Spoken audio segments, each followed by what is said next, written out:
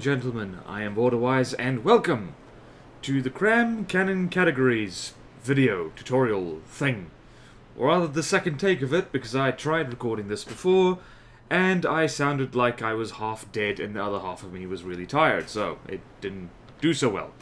But here we are, we're back with bigger guns, a more awake person talking, and we're going to talk about the four main categories of CRAM cannons, because someone some time ago asked me to do a video like this. Sorry, I can't remember the name of your name off the top of my head, but here we are, similar to how I did an advanced cannon categories video. And disclaimer before anything else, I do not claim to be an expert on CRAMs, even though I played with them pretty much more than any other weapon type in this game. But here are the four main categories of CRAM as I know them, and as I tend to think of them. Usual thing applies in From the Depths is that there are no rules, there are only general guidelines. You can make almost anything work if you're good enough. So, CRAMs tend to come in four main flavors in From the Depths, and it depends mostly on two things. It depends on what kind of explosive, well, not explosive, just what kind of pellets you're using, what kind of color you're into, and it also depends on what kind of fuses you're planning to stick in your shells. It also partially depends on the size of the gun, but we'll get to that later. So, the first fuse we're going to show you is the most basic one, and it involves just high explosive pellets. This is, I think, the most general purpose kind of pellet you can get. In fact, pretty much, I think really just like every single kind of CRAM gun needs to have these to be really effective, because, well, there's a reason it's like more than twice as expensive as every other kind of pellet. It's because it's the most effective, it's the most bang for buck. High explosive is overall just the best general purpose damage dealing thing in From the Depths, just for most situations, and CRAMs are really no different. The only exception is missiles, because like they got nerfed really hard years ago. Rest in peace, missiles, we hardly knew ye. But any case, so the most basic form of CRAM is high explosive pellets, and if we go in here, the kind of fuse you want is, where's it? Where's the fusing box? Ah, right in front of me. Inertial. So these are pretty much compulsory on any kind of CRAM gun. Like, almost compulsory. It's pretty much simply because it's just against both armor and shields, you need your shells to explode.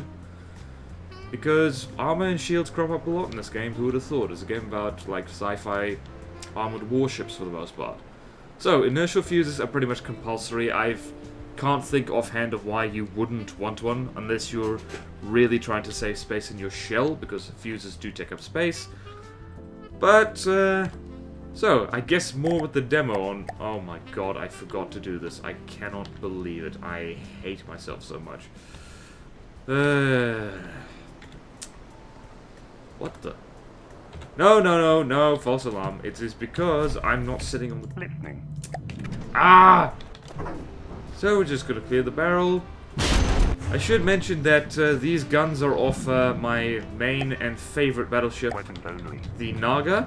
Well, battlecruiser, I guess. And this is not the best CRAM Tetris in the world. You can certainly do better than this. This is mainly just for display purposes. And our target is none other than the Kingstead, which is a really good target to use just when testing out not just CRAMs but many things, because it tends to have many layers of armor, especially below the waterline, and it doesn't have shields, and it doesn't have pretty much any active defenses at all, so it's just good for seeing how weapon systems actually deal with just solid structure. And so, HE CRAMs, pretty general purpose, because, well, they vaporize blocks like that. Did that actually take out the AI? That would be amazing if it did. It did not, but it came very close. Who did it? Nope, it's still in there. So, HE, pretty standard. And if you pack enough high explosive into a CRAM shell, yeah, that's the thing's down 1% health already. That's just the one turret firing, and whatever it hasn't destroyed, it has certainly scratched the paint quite a bit. So, okay, we're gonna turn you off now, because that's enough. So generally, high explosive CRAMs work at most gauges.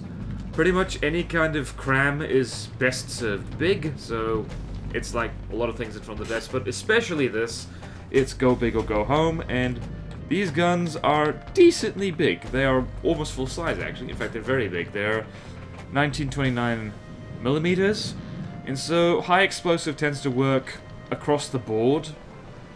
That being said, CRAMs under 1000 millimeter tend not to be very good anyway, so about 1000 to 2000 these things tend to do the job. It's usually a bit of a waste to just have HE in a big CRAM though, which brings me to the next category. And the next category is very similar to the first one. Gun number 2 still has a lot of high explosive in it, and that's generally how I roll with CRAMs, it's just high explosive is good. Also has frag. Now, the reason it has frag is in certain frag as a whole in CRAM cannons is not as useful as high explosive. It doesn't do as much damage. It doesn't like wrap and warp around blocks as well. It's not actually as good against armor because the frags just bounce off, but it is very good for one thing, and that is timed fuses. Because CRAMs have a very irritating habit, especially at lower gauges and especially at lower accuracies, of missing targets by inches, and that is tremendously irritating. And so what you want to do instead is stick time fuses on them, so that even if they miss by just a meter or so, they still explode near the target, clip blocks off, and frags are really good for that because they can reach a bit further than regular high explosions. Because regular explosions are capped at about 11 meters, and frags are not. They can go, I don't know how far they can go before they despawn, but it's pretty far. As you'll see, they also up the damage a little bit, because see this little block right here, that's one frag that hit that, and frags in CRAM cannons scale up very, very quickly. They don't do well on their own, but mixed with high explosive, they can, each fragment can do a lot of damage at high CRAM, at like high levels of being crammed. So you can see it is really scratching the paint quite a bit. One more shot just for good luck. And if it hits a turret, that'll be really good. I should mention how I've got these set up as well. So these two on the left here are set to target random blocks with their AIs, which are over here. These two are set to go for, are set with regular aim point selection to go for ammo barrels and whatnot. And what am I missing? I have crib notes. Why won't I look at them? Yeah, so time fuses are just really good at basically turning what would have been a missed shot into something that still deals damage, which improves efficiency, and efficiency is very good. We like efficiency because it means that we can do more with less, and then when we do more, we can do even more because we do more. I'm not sure where that sentence was going, but in any case. So, the next category, category number 3, and those of you who know CRAM pellets well will already see where this is going, is the high explosive penetrator, or just the penetrator, the armor buster, because it uses hardening pellets, and it uses, let me get to the fuse box, penetration depth, or, failing that, time from first impact, which works in a very similar way. Penetration depth just means that it goes through this many layers of material before it explodes. Time from first impact just means it, like, explodes that many seconds after it hits something. That includes the water, I should mention, so pen depth, I believe, I might be wrong about this, is generally a little bit better, especially when you combine it with a timed fuse, because it won't get fooled by things below the waterline, whereas time from first impact will. Time from first impact, on the other hand, is better at not over-penetrating, because pen depth, say, if it in this particular case, it's set to 4 meters, which I don't think this gun can actually do. I don't think it can punch through 4 meters of metal, because if nothing else, because the kinetic damage isn't high enough in the shell, it needs a certain amount to do that. But if it, say, punches through, say, superstructure or a mast or just the very edge of a ship, which is just 1 or 2 layers of metal, it'll punch through that, sail past, and the shell will do very little. Which is incidentally kind of how real pen depth shells worked in real life. Like, if you've got a shell designed to punch through an armored battleship, if you shoot it at, say, a light cruiser, the shell will punch straight through, almost without slowing down, and just whistle mostly harmlessly through it.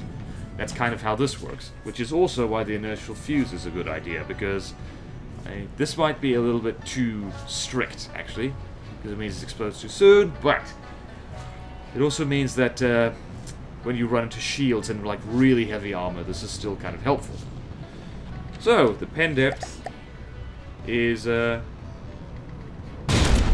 really quite useful against things like this, actually. Anything that is well armored tends to be a bit of a pain for just regular HE CRAMs, and I'm just going to heal this up quickly before that gun fires so we can actually see it do proper damage.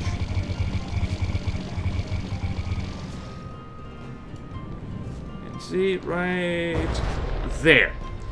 I have great timing. So you see here that this shell is punched straight through this here hole, which means it's probably going to take out these fuel deposits right now. Or not. Well, it did, actually. But that's how many layers. That is, I would say, it looked like it went through about... Hard to tell. At least 2 layers of metal, which isn't bad, because that's pretty tough, but even against something you can't penetrate through, it still does better, because that extra kinetic damage and armor piercing means that it can essentially destroy them better. Let's see if my timing is good again. You can see that explosion is actually inside the hull, and the explosion is actually inside here. Which means it's blown a nice hole through here.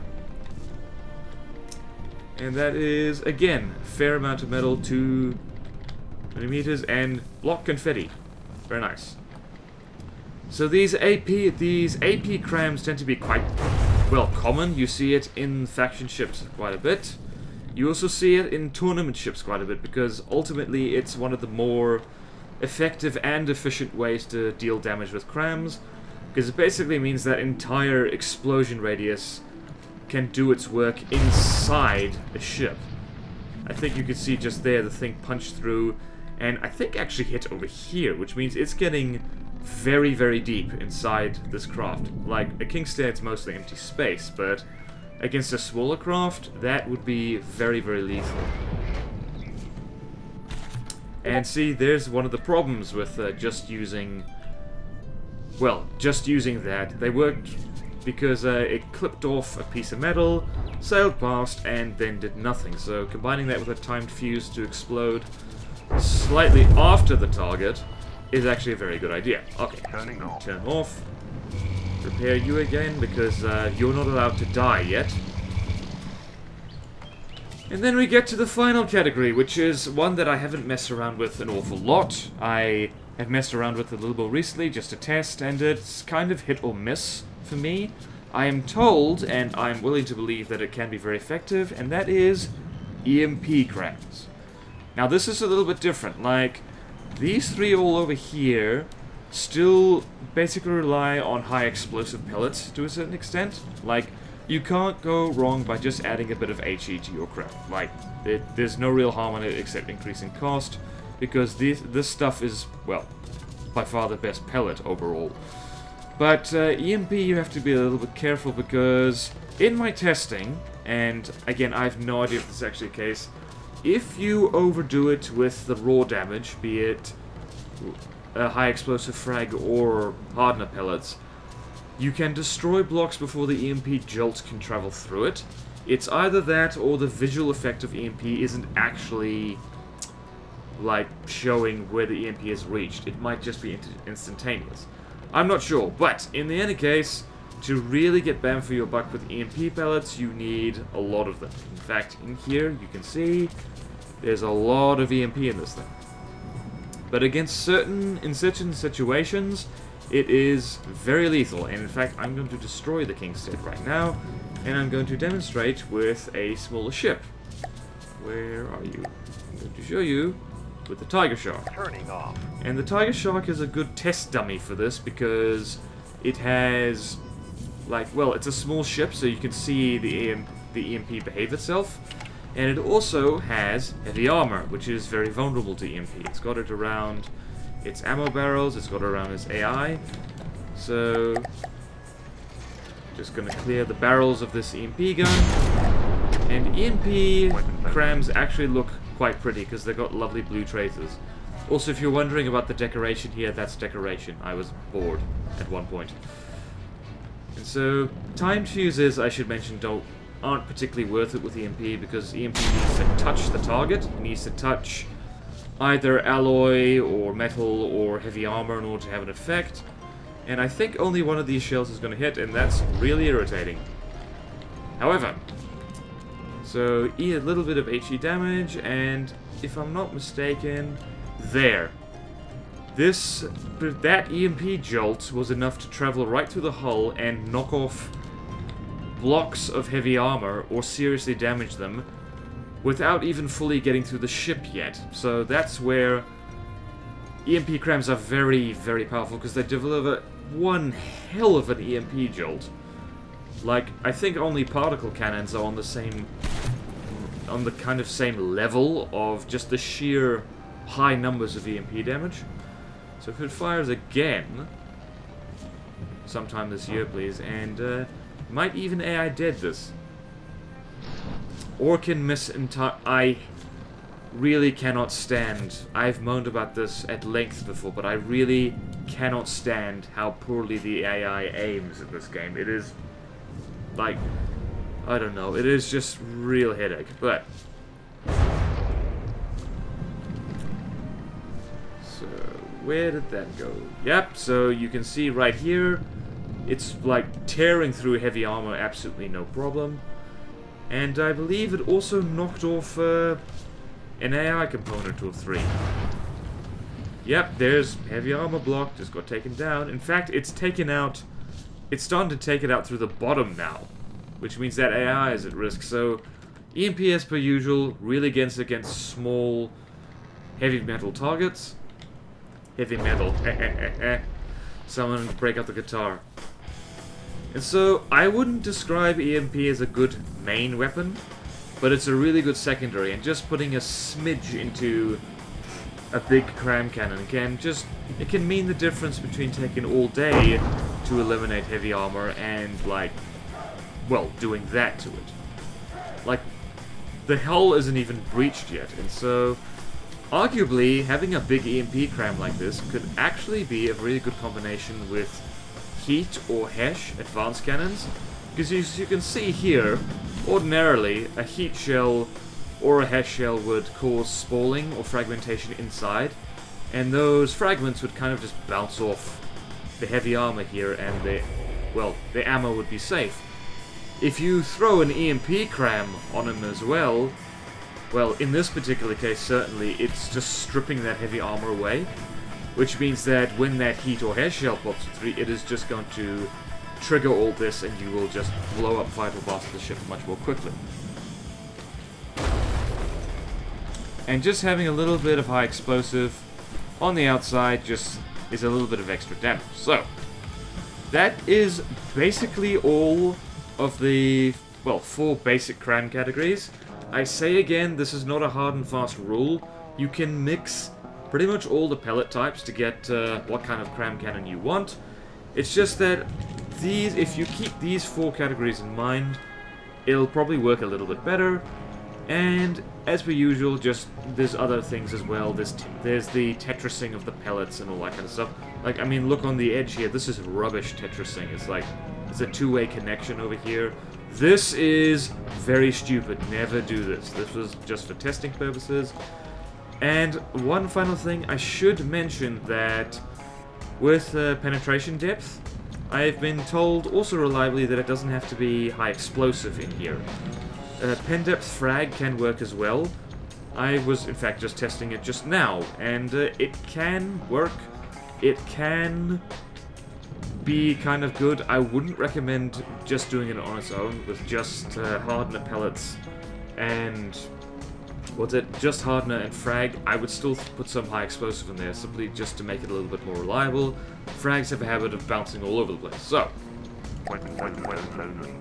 to demonstrate how sexy these new guns are, I will demonstrate with the Skilla. And those of you watching my campaign episodes probably know the Skilla quite well. And we're going to throw it against the Norge. Norge? Which way are you pointing? Perfect. Right over here we will throw you.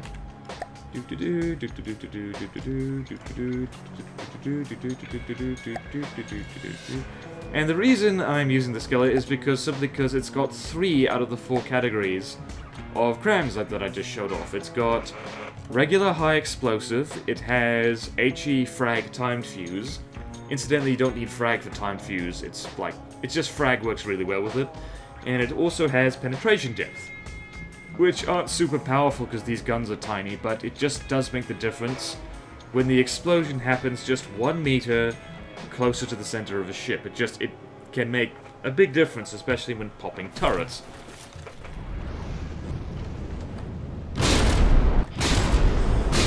And you can also see it also makes very pretty colors. You see the deep red, you see the slightly lighter red with the frag, and you see the lovely green of the kinetic shells, and it's really pretty, and what it does to things is also really pretty.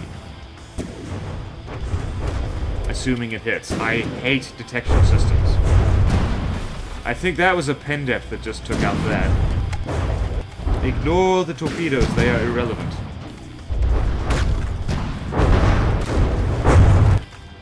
Yep, so pen depth is really good at popping turrets, I should mention. I should also mention that those frags are really good for shearing off gun barrels. You see that turret, it just got annihilated by that. That's pen depth for you. It would have taken regular high explosive shells probably several goes to do that, simply because they have to get through the armor. And the Norge is actually pretty decently armored. It's got lots of layers of metal, and pen depth just does not care about that. If you really want to defend against pen depth CRAMs, well, you really need lambs or like really heavy armor. You can see it's just reaching so deep inside. It's like all this is just blown apart. It's like right in the middle here. I actually think, yeah, I think one of the pen depth shells actually sneaked in here and took out this gun on the other side of the ship, which is really, really awesome.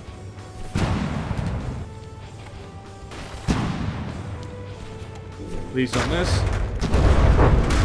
There's another turret biting the dust. I remember testing the old versions of the Skilla against the Norge before, and really, it does so much better now that pen depth and well-timed frag is in there. Because, yeah, I feel kind of stupid for not using pen depth more, because it's just, when you get the ingredients in the gun right, it's just so beautiful.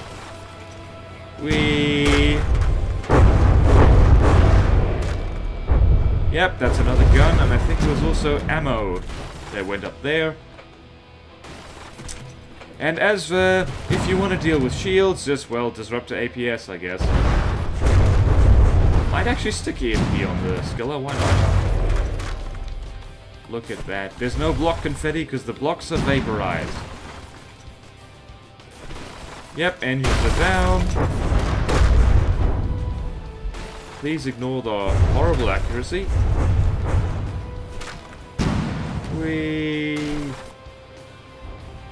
Beautiful girl.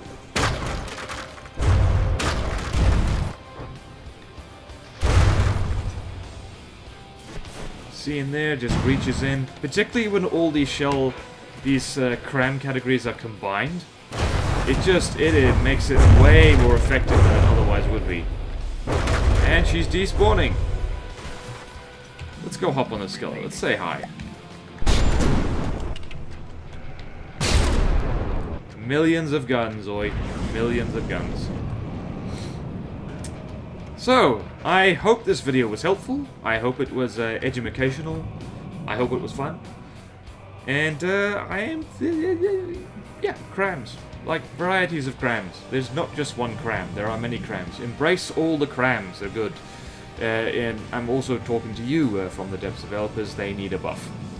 Sorry, I just had to sneak that in.